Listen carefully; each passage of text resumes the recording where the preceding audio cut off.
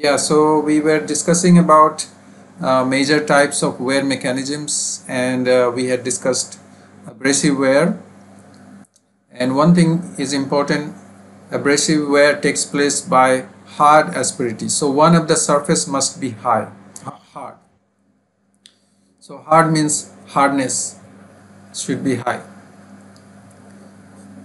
And the second surface can be soft as well as hard. It can happen between both hard surfaces or between hard and soft surfaces. The stresses will be high. So for example, hard surface with some roughness. So if this is one asperity and this surface is, let's say, soft, and this is hard asperity, so what will happen is this asperity will easily dig into the soft material, and as there is a motion here, it will do the plastic deformation and material removal. Okay, so therefore on the surface you will find very long scratches going from one end to another, and these scratches can be quite deep or sometimes shallow. Abrasive marks can also be seen. So it involves fracture and plastic deformation. So plastic deformation is like this, and if this is also hard, if the second surface is also hard, then obviously plastic deformation will be limited. So here basically some particles will come out because of the fracture. So at this level, at the contact level, both plastic deformation and fracture are taking place. And relative hardness is important, but as I said, it can happen between hard and soft as well as between hard and hard surfaces. And scratching or gouging, these are the terms used. For very mild one we call it a scratching, and for deeper one we call it gouging. So this is quite well established, and the hardness, generally if you have got harder material, then you can expect abrasive wear. So for example, diamond or boron carbide,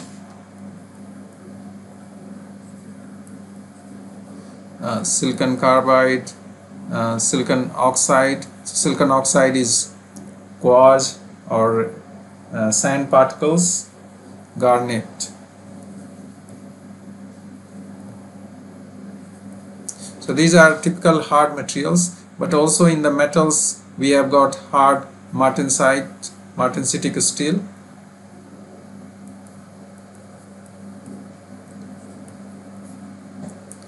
So this abrasive wear follows Archer's law quite closely.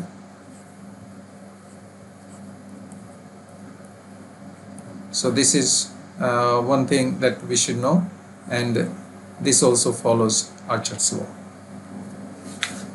So in the industry, 50% of wear failure happens by abrasive wear. So this is very, very common, and often it happens because of dust particles, also debris particles. So debris particles tend to be oxides, right? So for example, if steel is involved, then steel will form different oxides, FeO, Fe2O3 and so on. So these oxides tend to be very hard particles, and therefore wear debris become harder after getting oxidized, and this will lead to abrasive wear. So as we were discussing the solution for abrasive wear, in the case of IC engines, we have oil filtering. So oil filtering is very, very important. So no matter how much lubrication we use, there will always be some wear, abrasive wear. and if we let these abrasive particles go back into the engine or goes into the between the cylinder and the piston or other parts of the engine, then the wear will be very fast, and therefore it is very important that we do the oil filtering very carefully, as well as we do the oil change, because after some time this oil will become so dirty that you cannot live with that kind of oil, so you must do the oil change. Then all kinds of bearings are sealed. So for example, if this is the ball bearing, so all ball bearings are sealed in the inner side here using seals. So this is also to protect it from any dust particles, because if dust particles will go inside, it will just lead to accelerated wear. The next is adhesive wear. So these terminologies are sometimes used quite loosely, but it is important that we understand exactly what is causing abrasive wear and what is causing adhesive wear, because all the tribological solutions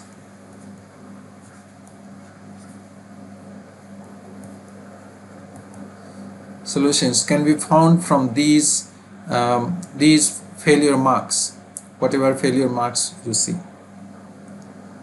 So mainly a result of adhesion between the interacting surfaces. So if interacting asperities, like for example here asperity 1 and asperity 2, so they are interacting with each other and they are in contact here. This is the contact point, contact surface. Okay, so but they will adhere so strongly here that the failure, when it is passing through this, when they are sliding, the failure doesn't take place here, but it goes inside of them, and therefore this chunk of material can be removed because of adhesive wear. So adhesion level is high. If the adhesion level is high, severe detachment can lead to tearing of the microscopic chunks. So these are quite big chunks of material.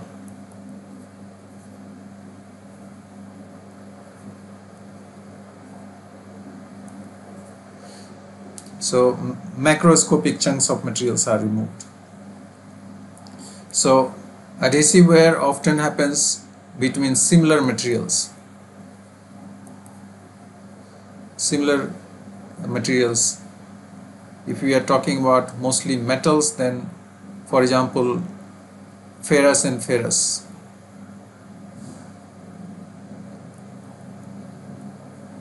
Sorry.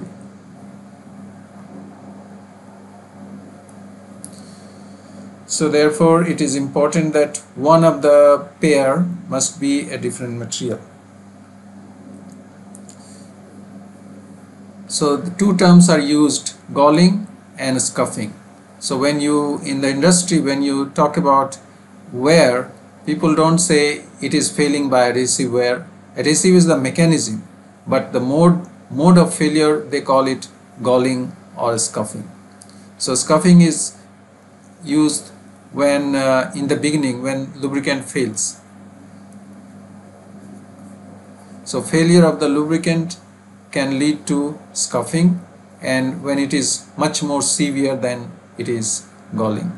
So the reason for adhesive wear could be bad material selection. For example, we talked about this one, or it can be lubricant failure. So when the lubricant fails in the bearing, it can lead to adhesive wear, or it can also be a result of temperature rise,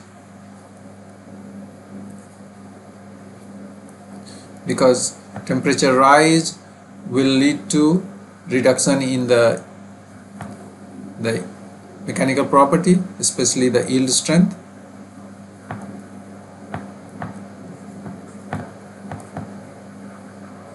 So that means the material will become soft and very easy to adhere to each other.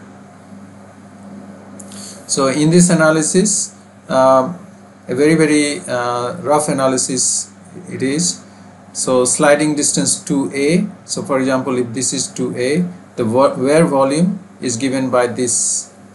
Okay, so this is just the volume of this hemispherical particle. So if we consider wear particle as this hemispherical instead of this kind of shape, then we can give this as the volume, and volume per unit sliding distance is this one divided by 2a, which is equal to here. And if we write the applied normal load in terms of hardness, then we can write hardness multiplied by pi a square. Okay, because hardness is basically load divided by the contact area, projected contact area. So joining these two equations together, we can find out this one, and this will also lead to wear coefficient as 1/3. So this W, small w, is wear volume per unit sliding distance. So this tells us that wear coefficient for adhesive wear is fixed or constant, but again in reality it is not constant, it is much less than unity. So this analysis only gives us certain ideas that how the wear coefficient can be calculated, but actual wear coefficient will be different. These examples, for example, here in a bolt, this material has been removed here, and if you look at the adhesive worn out surfaces, the surface which has worn out by adhesive wear, you will see this kind of large chunks of material coming out. So this is a SEM picture, scanning electron microscope picture.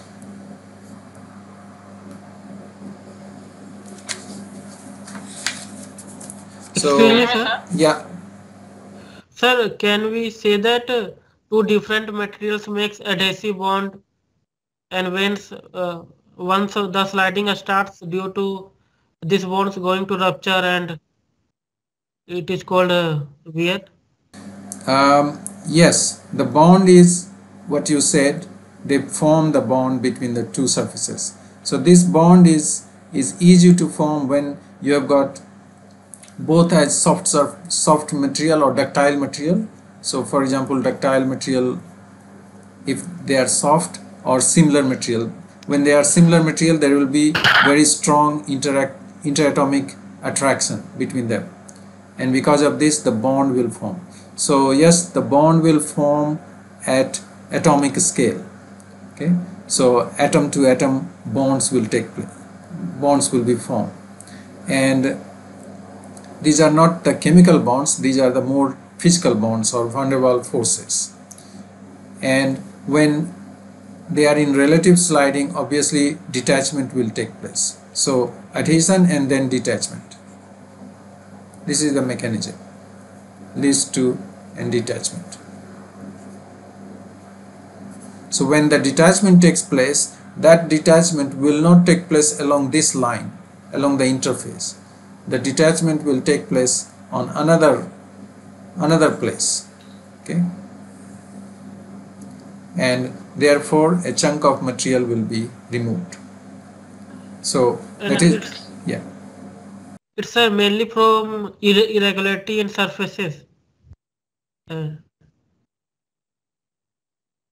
because sir, wear debris has to come worn out. So from one of the region due to irregularity, they come in contact and soft material gets worn out. Another is maybe the possibility due to the disadhesion in bond.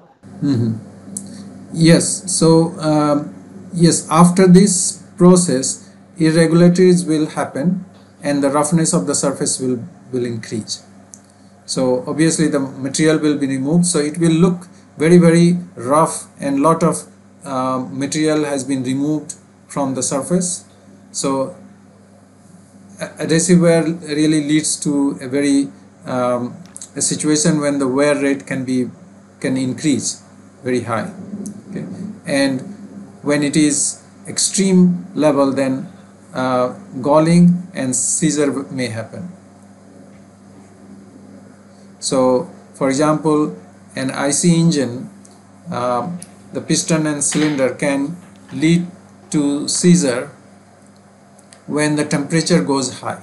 Okay, because of high temperature, the materials become soft, and therefore the adhesion is higher. Okay, so soft materials are more ductile.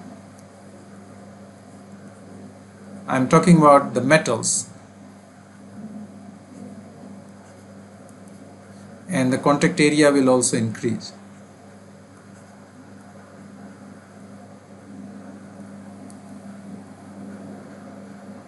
So the whole process will lead to seizure of the two surfaces. That means they completely fail, they completely adhere to each other. Okay.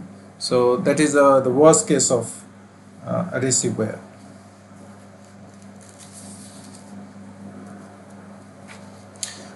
Another thing we should know about is sometimes these adhesive wear particles may be in the rolled form,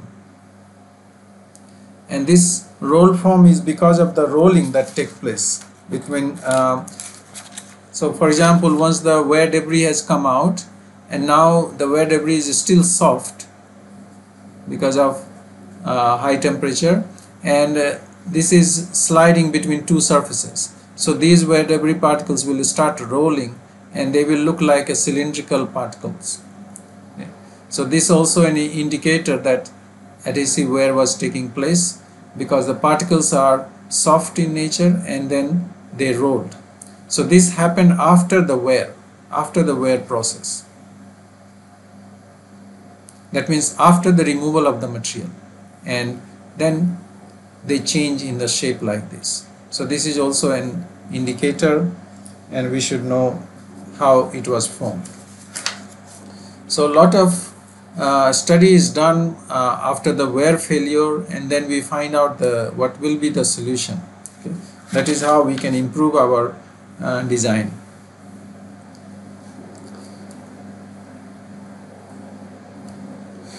So next type of wear I would like to talk is called delamination wear. Again, as you could know, as you see that these terms are being used very specifically for certain mechanism. Okay. So we should know about this terminology and what they mean. Only then we can solve the problems. So delamination wear is removal of materials in thin flakes or platelets. This occurs due to high shear and some plastic deformation every contact cycle. Okay. So when two surfaces are sliding against each other, and let's say the friction is high but maybe not too high, in the range of 0.3 friction coefficient. So in this kind of situation, in the subsurface some stresses will be created, and we will discuss the fatigue wear also, where we will talk more about this one. So this is also kind of fatigue process. So shear stress is high in the subsurface, beneath the surface. Okay. At the surface we have got the contact load, and there is a normal stress, but the shear stress is little bit down inside. And if this material has got some defects such as maybe impurities in metals,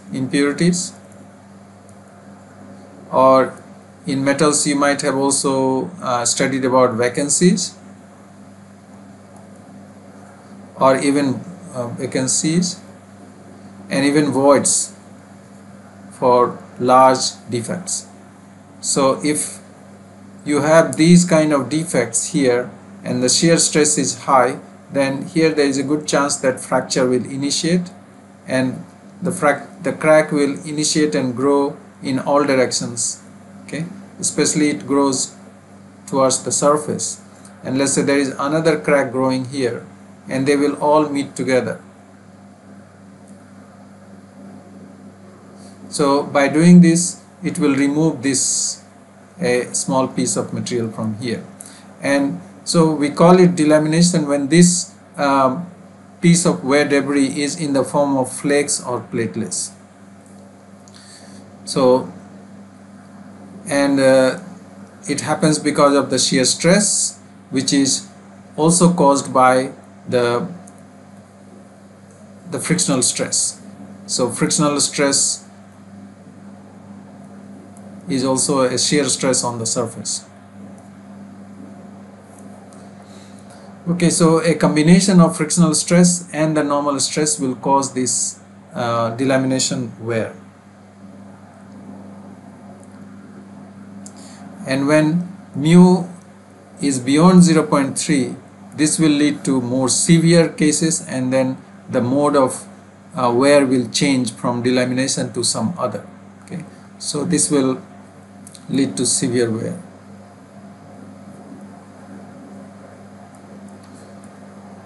So if we want to protect the surfaces, we should never reach this kind of coefficient of friction.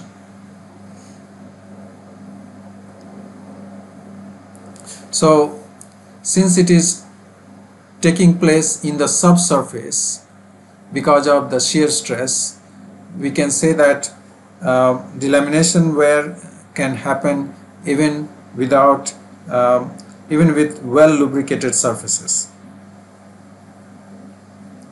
So even with good lubrication, delamination wear can still happen because it is initiated in the subsurface. Lubrication only changes the situation at the interface, but it is happening at the subsurface where lubricant is not present. So even with good lubrication, delamination wear can take place.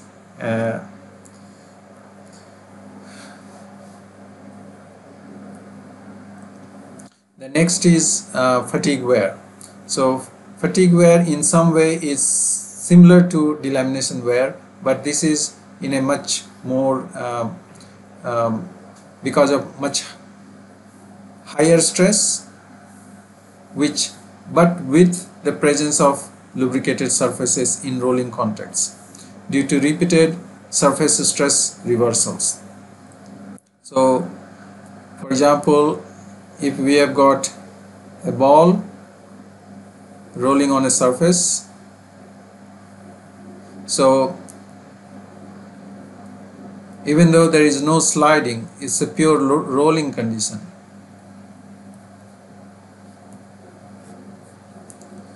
The stresses will vary. So for example, here there is something called Hertzian contact, right? So if although in a ball bearing the contact surface is elliptical in nature, but if we just do a simple analysis of sphere on a flat surface, then we can give the stress profile as parabolic like this.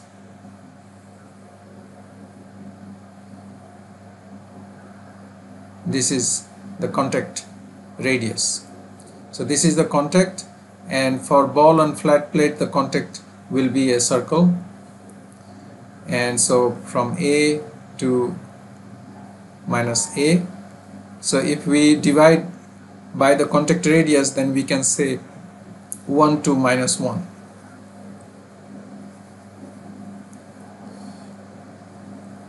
So here you will see that the normal stress profile. So this is normal stress profile if the mean pressure is 0, P naught.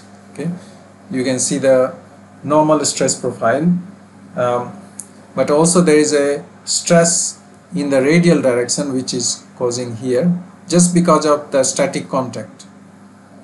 which goes from compressive to tensile like this. So this is compressive stress,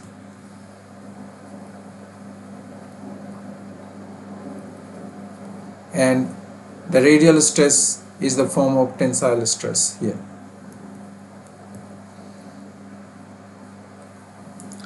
And in addition to this, in the subsurface, in Z direction, if we call it, for example, if we normalize by A, Z over A, so in the subsurface there will be shear stress, and the value of shear stress will vary something like this. So this is the magnitude, and this is the maximum shear stress. So shear stress happens because of the complex stress state, and there are principal stresses here, and therefore that leads to shear stress. So this shear stress happens at a point which is 0.48 A. So this is the distance from here, the center of the contact. So at this point it will be maximum 0.48, and the value of shear stress is given as 0.3 P naught. P naught is the mean pressure. So we can see that because of this shear stress in the subsurface, the material is under high stress. So as this ball rolls, so let's say this ball, because of this ball rolling, this surface is coming and going inside, right? So as it comes, it experiences normal stress, then at some point it experiences shear stress, again normal compressive stress, okay, as well as on the surface it experiences the tensile stress. So all these kind of situation will lead to crack initiation.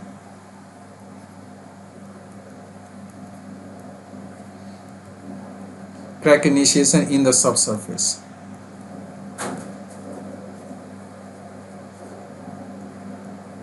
So this crack is happening despite good lubrication. Okay? So even if there is a good lubrication, still this crack initiation will happen, because good lubrication can only reduce the shear stress acting on the surface, but because of the load we have shear stress in the subsurface, and this is what is leading to fatigue wear or pitting.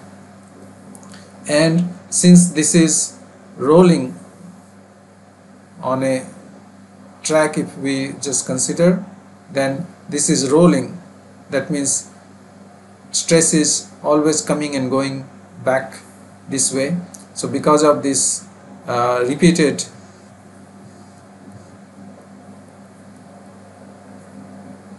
stress reversal, fatigue will take place. So fatigue is the process which happens because of the stress reversal. And in this kind of, the surface fatigue is different from the normal fatigue, because in normal fatigue process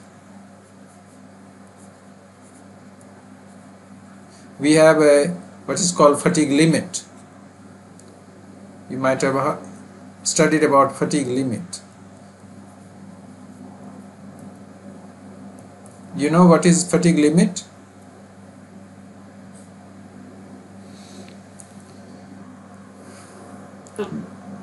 Do you remember what is fatigue limit?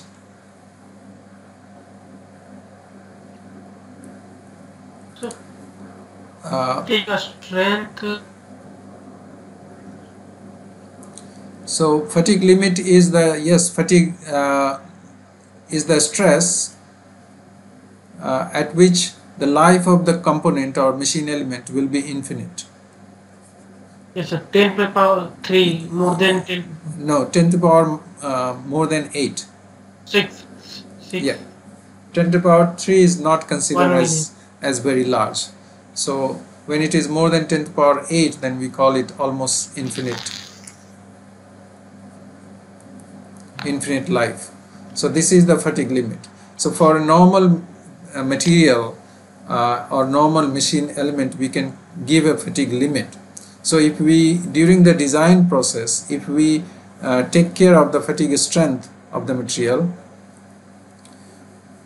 well, fatigue limit we call it when it is infinite, actual infinite. That means the material is not going to fail by fatigue. But fatigue strength is the stress at which the fatigue life is 10 to the power 8. Okay, so that is the difference between fatigue limit and fatigue strength.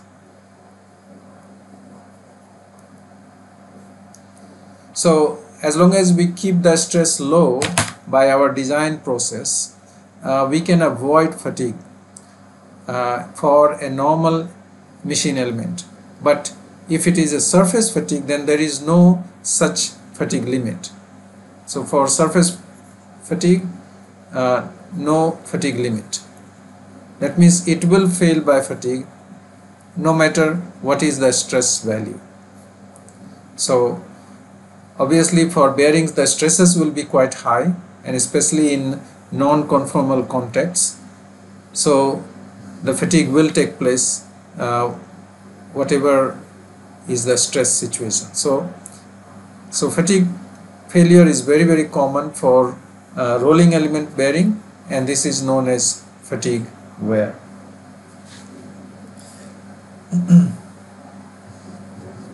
So fatigue wear is different from abrasive wear or adhesive wear. So here we do not find out fatigue wear coefficient.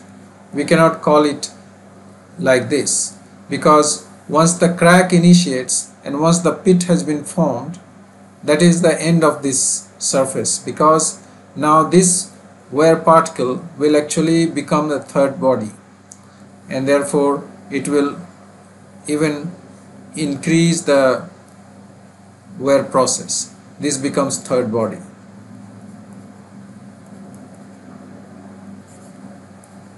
So actually the removal of the material and formation of pit, even one single pit, is considered as the life. Or so therefore we do not go for finding out the wear coefficient. In this case we have fatigue life, but the process is by wear process, fatigue life. So we can find out the fatigue life, and some people have given some models.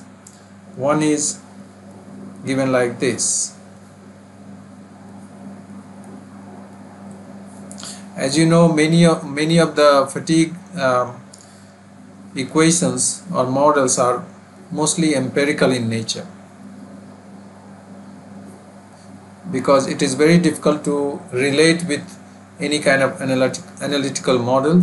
So we use this kind of equation. So where L10 is fatigue life in millions.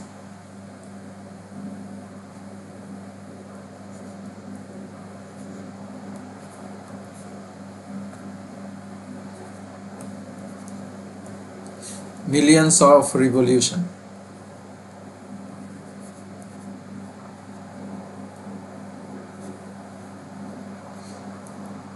So inside a bearing, obviously the ball is, for example, revolving here inside, going from here to here. So we count the number of revolutions. So this is the millions, this many millions of cycle, and LF is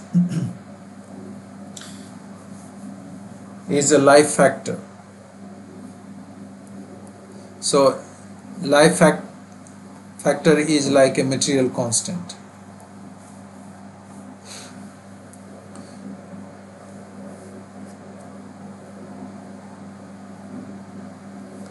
And small p is the exponent, load life exponent.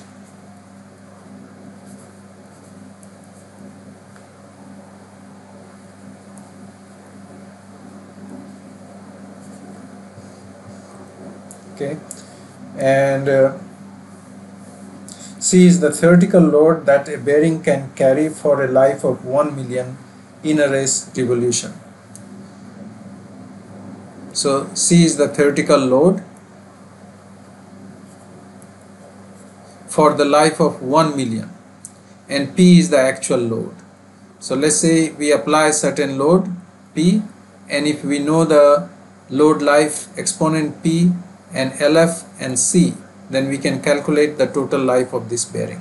So this is how the bearing fatigue life of a bearing is given, and these values are actually provided. So for example, this value life factor is given in standard STLE standards. So STLE is a society, it's called Society of Tribology and Lubrication Engineers. So STLE provides these values. So for example, LF of AISIE 52100, sorry 00. So this is a very popular bearing steel. So this steel is often used for all the bearing components, bearing balls and inner race and outer race. So the LF for this is given as 3. So that means if the LF life factor is less than 3, that means it's not a good bearing material. And there is another bearing steel which is even better than this one, is AMS 6278.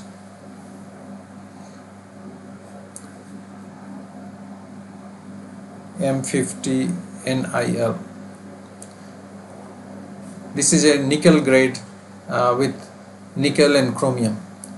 So this steel has got LF of 4. So this is very good bearing steel, but in normal practice we use this steel.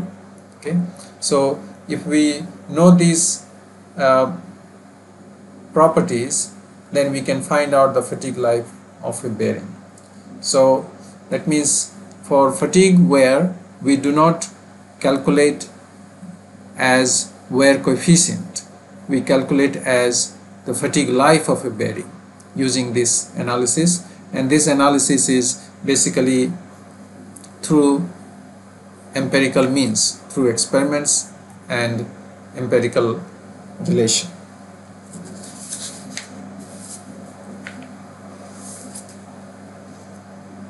Okay, so the fatigue wear will take place in all kinds of rolling bearing, rolling element bearings, for example ball bearings or roller bearings. And even though we have bearings which are designed with very good materials, good lubrication, and since friction is low, therefore the temperature is also not much. It can go into range of 200 degrees Celsius. But despite this, the fatigue failure will happen for the bearings. So okay, so here we will stop